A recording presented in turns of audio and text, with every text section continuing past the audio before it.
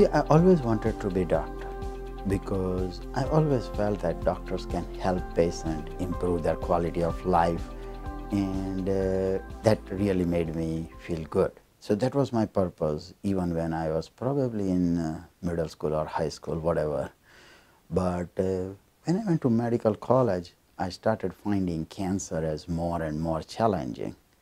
And what I learned is that in cancer, you can make bigger and bigger difference in patient's life. So my original goal of being doctor was making difference in patient life. When patient has cancer, probably that is the worst thing they can hear in their life. So when you can make a difference in that, it is a bigger thing, you know.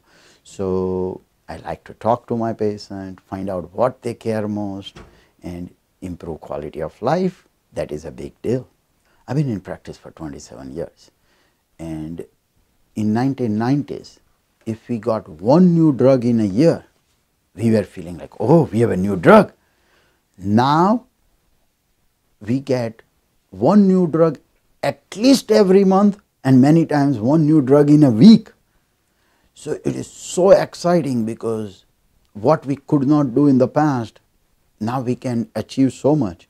Cancer is soon going to be like a chronic disease like diabetes and heart disease. You know, you have high blood pressure, you take medicines, but you have high blood pressure that needs medicine. Stop medicine, you do poorly. In cancer also, if we can make it a chronic disease where people can live good quality of life for a long time, it makes a big difference. See, the main thing is we need to be honest. Tell the patient the truth. But you tell the patient the truth, that also means whatever advances are there, you explain the patient.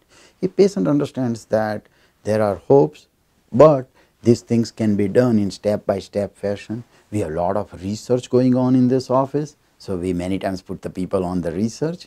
That helps the patient a lot. Many times patient gets drugs which are not yet FDA approved. That is good for the patient care. And all those things help the patient. So if we sit down with the patient, explain the thing, that is the best.